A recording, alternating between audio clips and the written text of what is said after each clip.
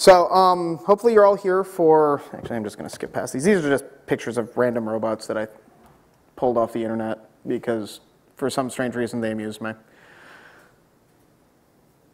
And they highlight that the amount of computing power that's in any of these is probably, you know, what's in your watch. That one I'm pretty sure doesn't have any computing power. So hopefully you're here for the Building Interesting Robotics Using Complex x86 Computers. If you're not, you're welcome to stay. Or you can leave. I mean, it's up to you. My name is John Hawley. I'm a senior systems engineer at Red Hat. At least I'm pretty sure, yep. And just to note, everything I'm talking about today is not my day job. My day job is cluster file systems in the cloud, which is also excitingly interesting or boring, depending on your perspective. So we'll get right to it. What is a robot? So most people actually get this really, really excitingly wrong. A robot is a machine capable of carrying out a complex series of actions automatically. That's the key word in that sentence. Especially one programmable by a computer. Unfortunately, all of the robots in this room are not actually robots. They're glorified remote control cars, at least right now. In science fiction, they usually look like people. And sometimes this robot is used to refer to people. Specifically, public servants are not expected to be mindless robots. Check word from the 1920s. So, but why are robots so hard? Mostly it's the battery issue, just to be honest, because batteries are heavy and powering these things is impossible. Getting enough CPU power to do anything is hard, and they're unbelievably complex and expensive, and yeah, batteries. Oh, there it goes. But that's enough random, ridiculous background about robots. But yeah, I mean, the big question here is not why should you build a robot. If you're in this room, you all want to build a robot. That's not a question. It's why you should use an x86 to build a robot, as opposed to an Arduino, or buying a cheap laptop, or buying a Raspberry Pi, or pretty much anything else. And it's a pretty good question. I mean, you know, something like the Minnow board costs $199, and an Arduino you can pick up for 20 bucks. So the question is, why do you care? And the reason is because you get better performance overall per watt, performance per watt. And I say that with the full expectation that somebody's going to start a holy war over what I've just said. And I apologize for the destruction of many, many mailing lists over that. But you know, you get a couple of amps of power, a couple of watts of power, and what can you do in that? And that's all that matters. You could, the Minnow board, which I just had up there, draws about 2.5 amps of power. So that gives you about 25 watts. Yeah, no, 15 watts of power to work with, and a Raspberry Pi draws just a hair less than that. And the Minnow board trumps it on just about every possible benchmark you could think of. The Raspberry Pi is about 2.5 watts. Is it 2.5 watt? Yeah.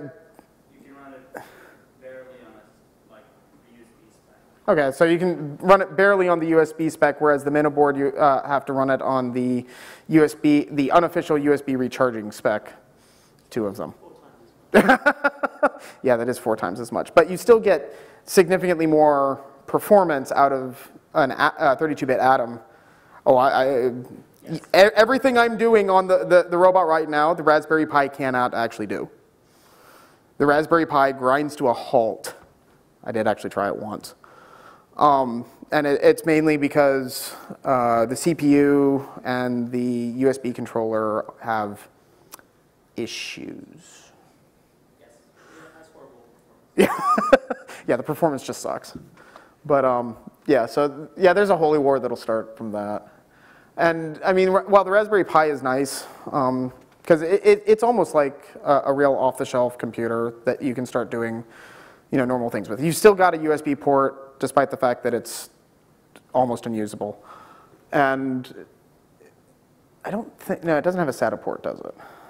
No. But it's got some GPIOs and it's got some other stuff. No RTC. That could be an issue depending on what you're doing.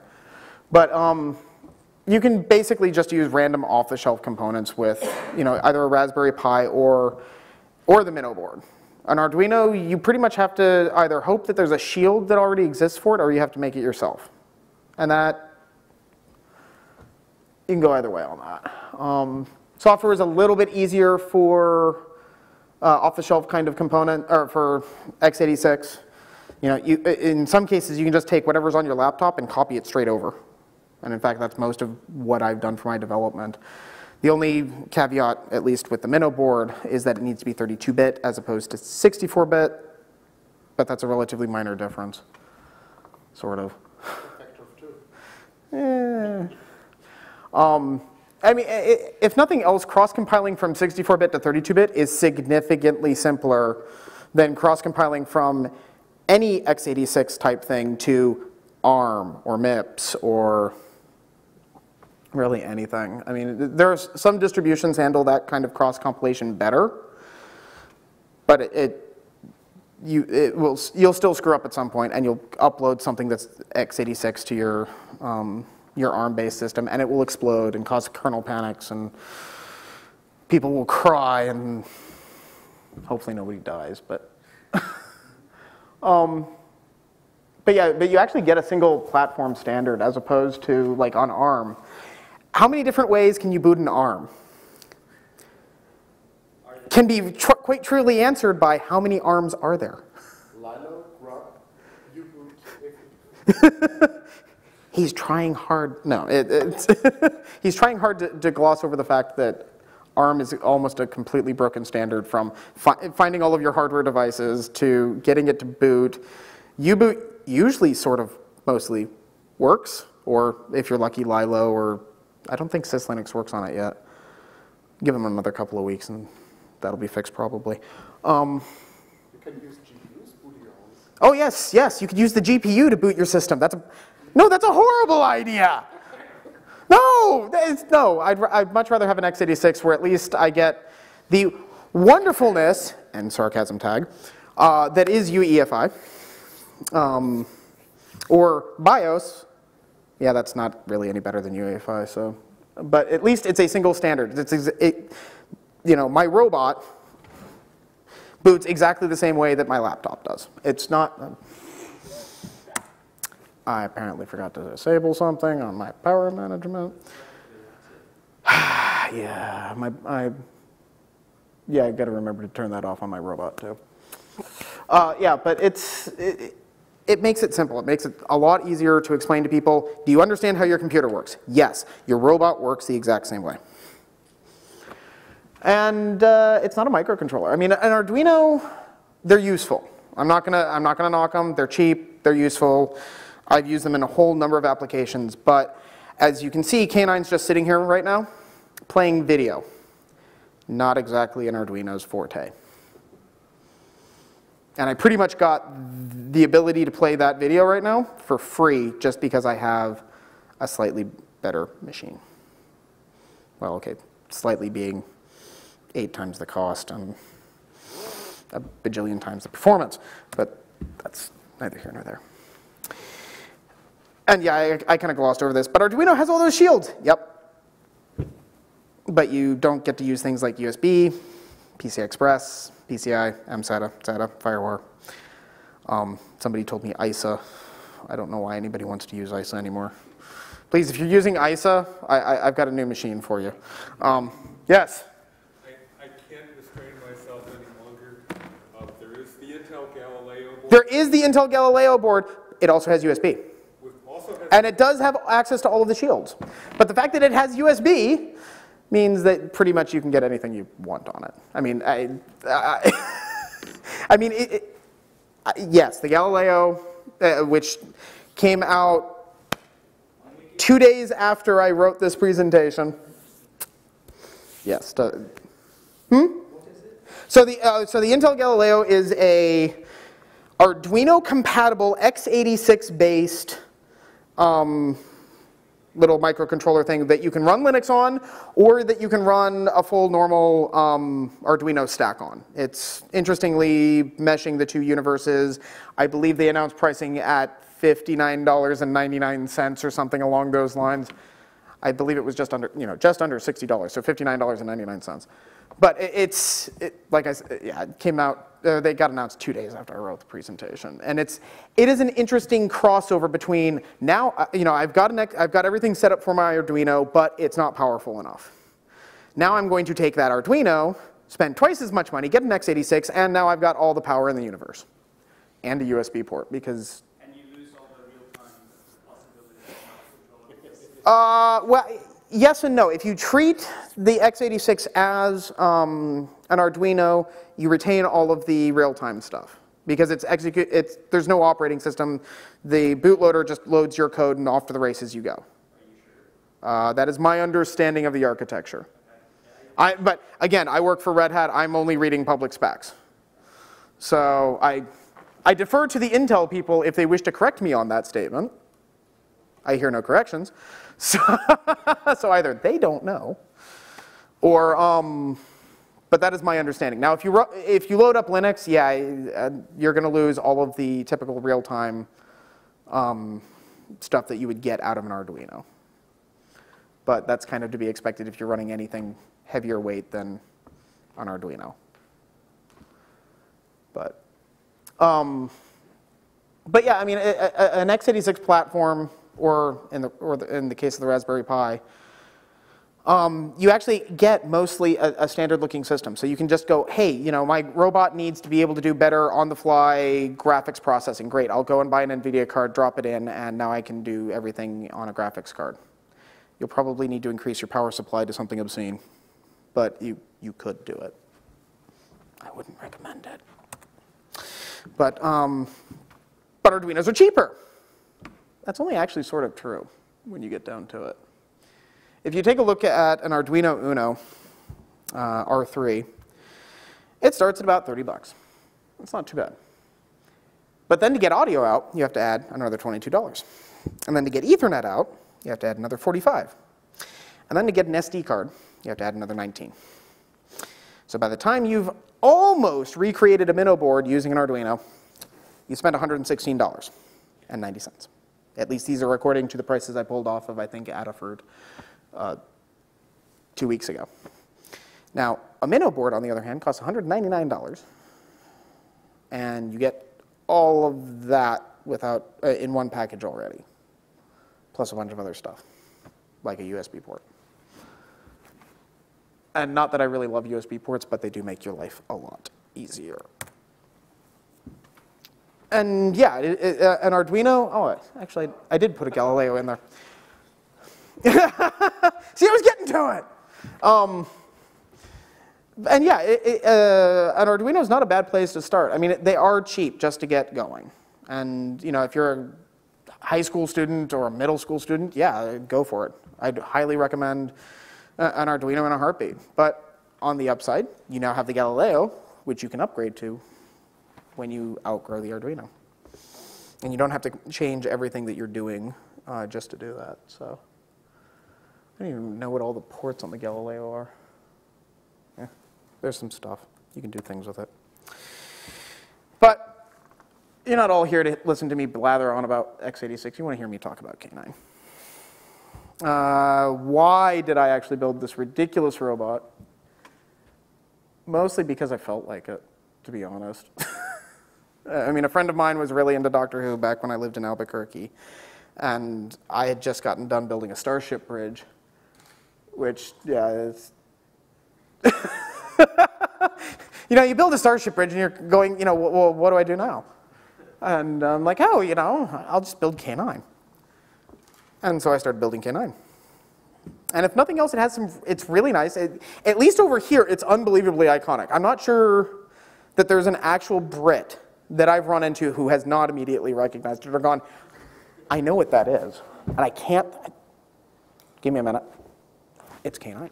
I'm not sure I've run into anybody who hasn't been able to recognize it. In the US, it's not Apparently nobody watches Doctor Who in the U.S. Because I've taken K9 for a walk around my neighborhood, and that did not end well. Mostly because they're like, what the heck are you doing? Like, I'm walking my dog. They're like, I'm walking my dog. So yeah, I've become that guy in the neighborhood. I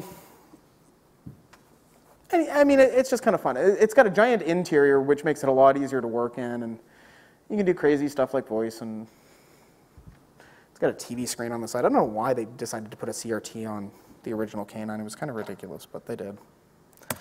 And that's what I've recreated with an LCD. And there's a bunch of vital statistics on what's actually inside of the thing. The thing to specifically point out is the Minnow board. And I started this entire project with a Fish River Island 2 board, which is kind of like a Minnow board, only significantly more expensive and a pain in the ass to use. And then I got a Minnow board, and then everything got better, and I didn't hate the programming for it. It's got a Robotics motor controller, some motors, and some tank treads, and a bunch of other stuff that's kind of random. But yeah, it's got some hardware. It does things. Oh, and the battery packs are not, or the number of battery packs is actually wrong on there. It's got 4 now, because you can never have enough batteries. And yeah, that just goes back to my slide where I was talking about, you need more batteries, so many more batteries.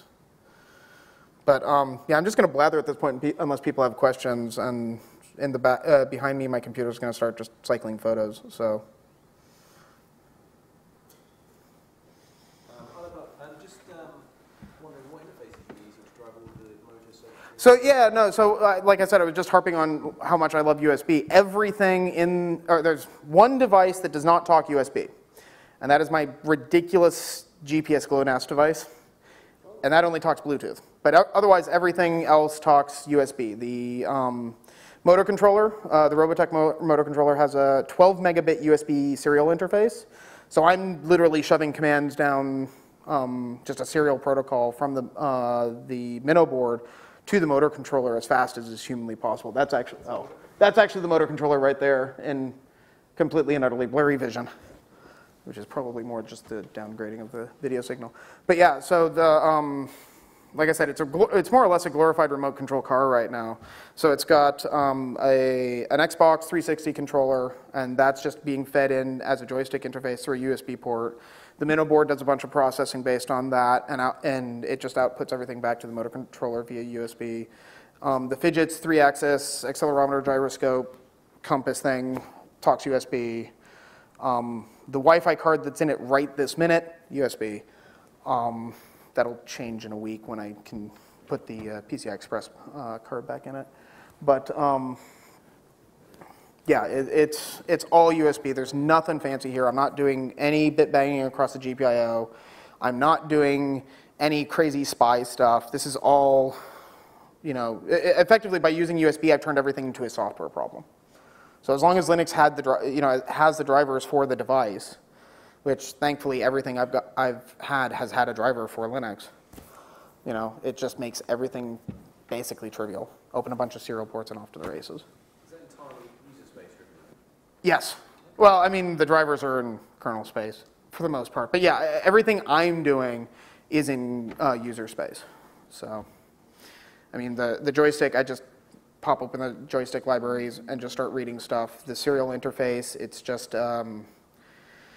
They provide a library, but it's just like a raw serial interface, and you just pop it open and start shoving stuff down the pipe.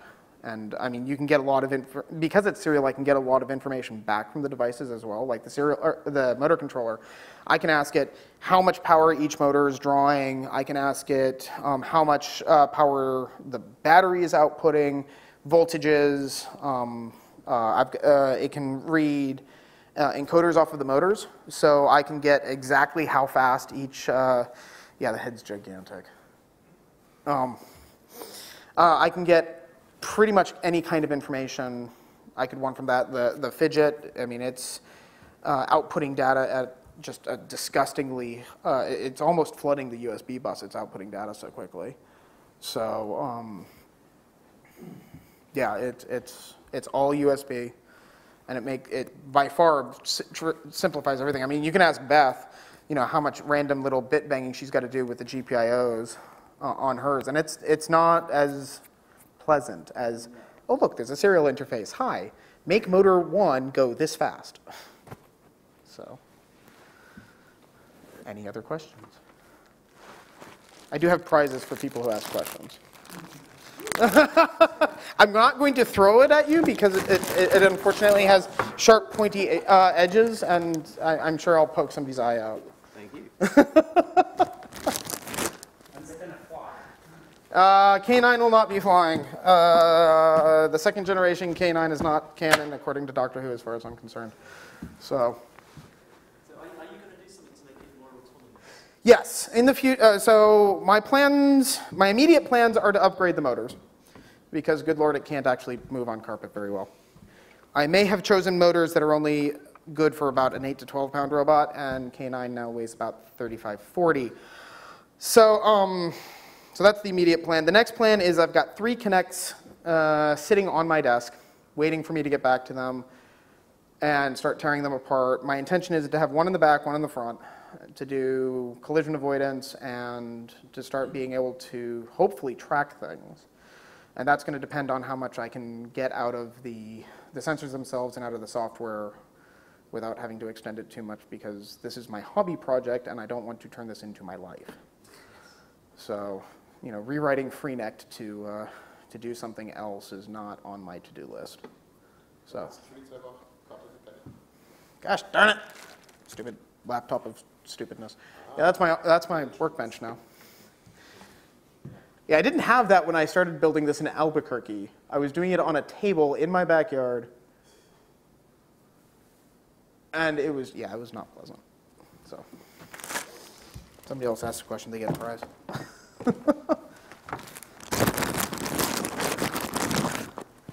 Oh, you've got one? You sure? Come on, there's got to be more questions. What language did you write? I wrote it in C because I'm masochistic. And actually, it was more along the lines of when I started with the Fish River Island 2, trying to get Yocto and Angstrom and everything compiled for it so that I had a real distribution to work from was a pain. And it never actually quite worked right for me. So I used the default distribution, which is basically a kernel and a busybox, and that's about all you get. So I statically compiled a binary using C just to get it there and get it up and running.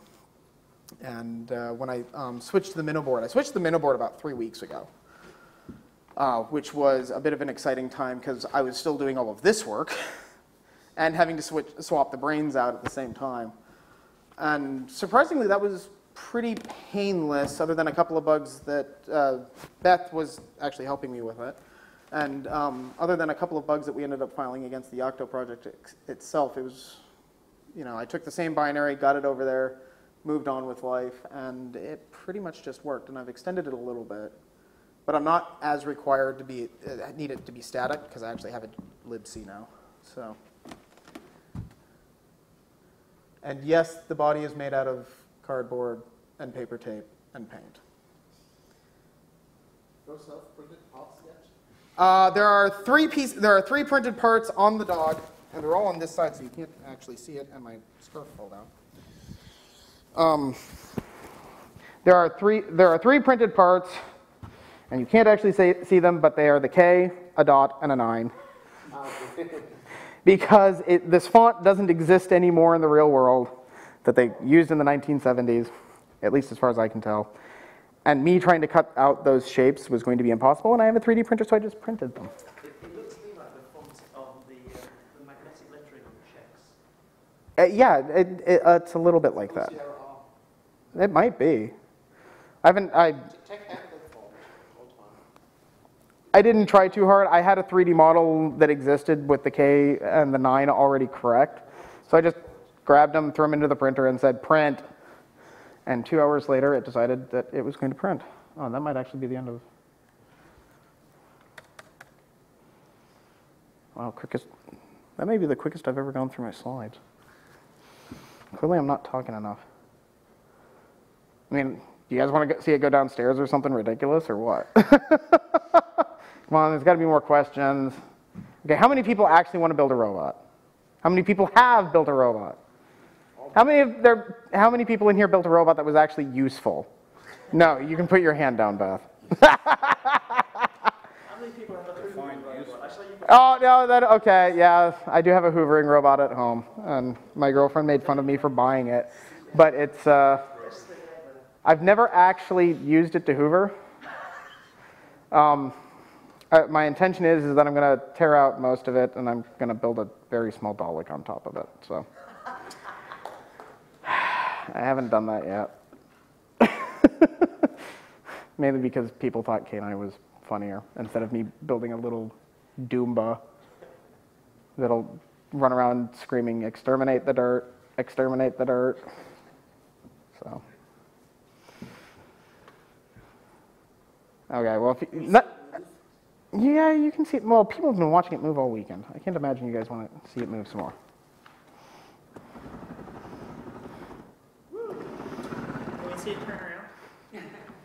No. Like I said, the tank treads are 2 feet long as they touch the ground, and like I said, the motors are not correctly powered. So you can come in if you want. I was just going to deflate this balloon because we had a contest last night. It wasn't much of a contest, honestly. Do you have the video? I do have the video. It's uploading to YouTube right now. As we speak, my laptop is doing something vaguely useful, as opposed to just blank. I can play the video. Well, you guys were all there last night, right? Who wasn't there at the thing last night? Oh, God. I'm going to play it anyway, then. Well, if you weren't there...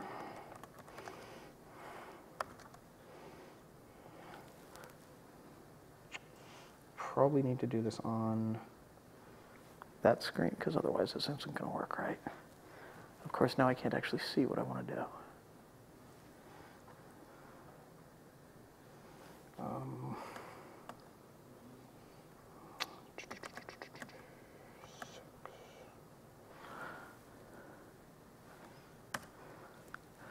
There we go. So that was the race last night. And by race, I mean a slaughtering, because someone... So a valuable lesson was learned last night. Someone decided that using an ad hoc wireless network to send XML RPC packets to and from their robot was a brilliant control mechanism. My intern. That's her claim anyway. But the short answer is, it's a horrible, horrible idea and you shouldn't do that. So there was a complete slaughtering because for some strange reason, the wireless didn't work at a conference full of tech geeks. Because that never, ever happens. Ever. So yeah, I just decided, I got bored and like just sat there waiting for the blimp to come back, and just, yeah, it was... I think the only way Beth could have won at that point was to actually have somebody else carry her blimp down and back, which she did at one point. And then I was just like, okay, gosh darn it. So I just had the dog drag her all the way down, but we didn't attach it well enough, so it couldn't drag it back. So, oops. So yeah, so somebody lost the race, and despite the fact that I get bragging rights for the next year, I'm going to deflate this stupid thing. And then I'm probably going to talk real funny. You made a promise. That is true. I did make a promise. I said I'd disconnect. It is this. No, Which, the other promise. what other promise? No, I'm not huffing helium so that I sound funny. Because I'm sure somebody will sit here and take video of me talking funny, and I don't want that on the internet. So, You never talk funny on the internet? no, I've had enough funny things said about me on the internet. So, yeah, the Yocto blimp. There will be a rematch next year because Beth has declared that she wants to win the title back.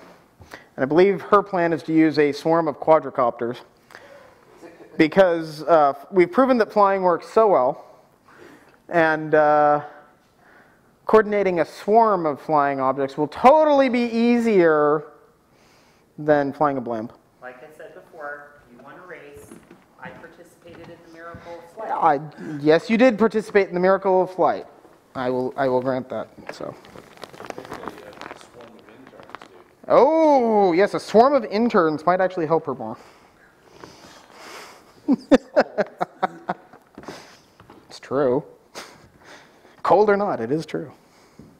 Come on. Any other questions? I've got dogs to get rid of because I don't want to take them home. You may ask me anything. Oh, you guys will suck. Don't make me just start throwing dogs at you because they will hurt when they hit you.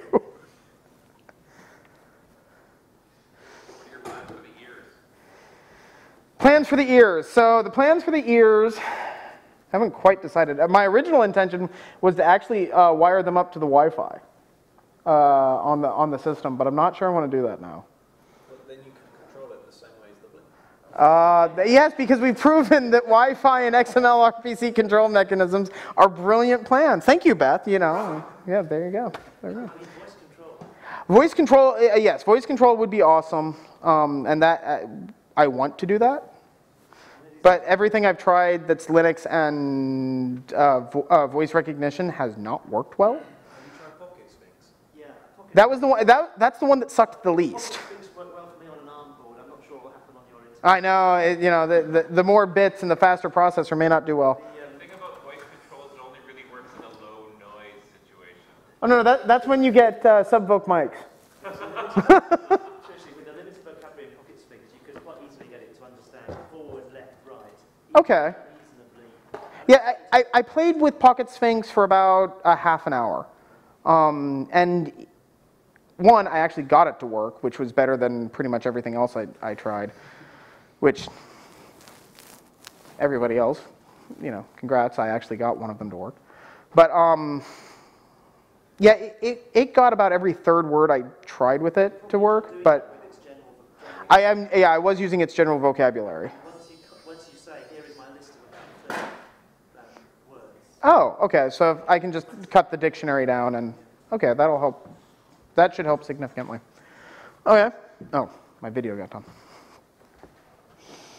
I was going to say, I can show you videos of it wandering around in Mountain View if you wanted, but that's about the only other thing I can do. I think. Oh. Going to proper legged robots is really, really hard. Especially if the dog is not running with 6 legs suddenly. Yes, that would be, yeah, that would not be good. No, I love the videos I've all seen of like the US DARPA mule thing, that it's got the 4 legs and it runs at like 40 miles an hour or something like that. I love those, but I do not have the $6 billion to invest in the R&D for having legs. I was going to say, I think K9 right now, including his shipping crates, because he did get over here in 3 Pelican cases that somehow customs did not open and that the TSA did not flag for any reason, which I brought 40 amp hours of batteries with me. I'm not entirely sure how that didn't... I have not gotten it home yet, but it's going home via a separate path to me, so we'll see if it makes it. Did you have a magic device to the customs to getting it shipped? No, so the question was, did I have to do anything special to get it here, basically, right? And I showed up at the airline and it said, hi, I have these 3 Pelican cases and I wish to make them show up in Europe. And they're like, so that will be $200. And I paid them $200 and they asked, is there anything weird in there? And I said, well, does a robotic dog count as weird? And they thought about it for a second and they said, no. And so then I got on a plane, and the dog got on a plane, and then I went to Heathrow, and I went through customs, and they took my picture 4 times. Then I got on another plane, and then I showed up in Edinburgh, and then I wandered to the Edinburgh customs area, which wasn't manned, which was interesting, because I didn't expect that. And I picked up my cases, and I opened them up, and I found nothing from the TSA or from Heathrow, and I closed them, and I came here. So, clearly, flying with robotic dogs is really, really easy. Easier than with real dogs. Well, you flew out of PDX, right? I flew out of San Francisco, actually. So, Either one.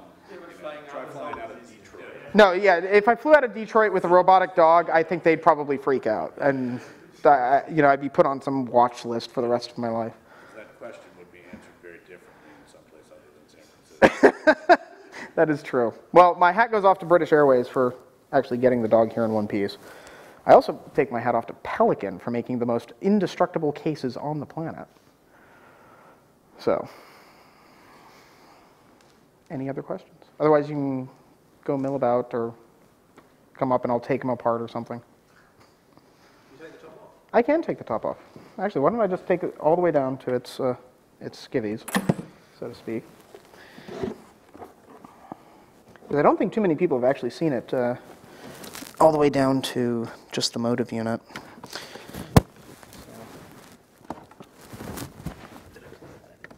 I did.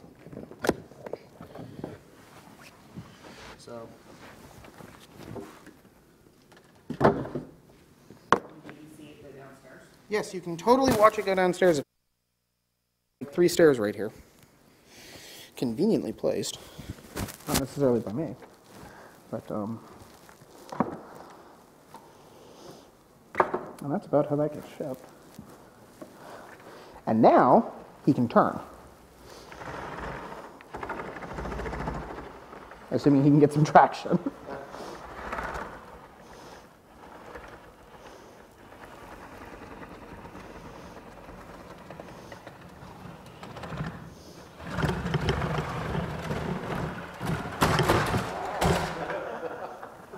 And now up again? Yeah, the going up the stairs I don't have working, because again, those motors underpowered problem. Just replace the tracks with a hover cart. Yes, okay, step 1, let me invent the hover board. Step 2, then I'll replace both tracks with hoverboards. What? Step 3, profit. Yes, there's some question marks involved, and then step 4 is profit. So, I was going to say, if you would like to drive it, you're welcome to come up. Do you guys have Robot Wars in the US? We do have Robot Wars in the US. I think it stopped being broadcast a couple of years ago, but I think the competition still goes on. The rules have changed dramatically because everybody figured out like one magic design that couldn't be beat, and then they kept trying to replicate that exact same design and then pit it against itself effectively. So it got really, really boring, but I think they've been modifying the rules every year slightly so that it forces actual ingenuity to happen. But no. I'm pretty sure a good swift kick would not only break your foot, but it would probably destroy it. I mean, it is only, pine board and a bunch of screws and my blood. I think there's some blood still in there. I think I didn't replace those parts yet. But, there you go. Questions, comments? Yep. And if you haven't gotten one of these, at least for showing up, I'll give you a dog, because I don't want to take them home.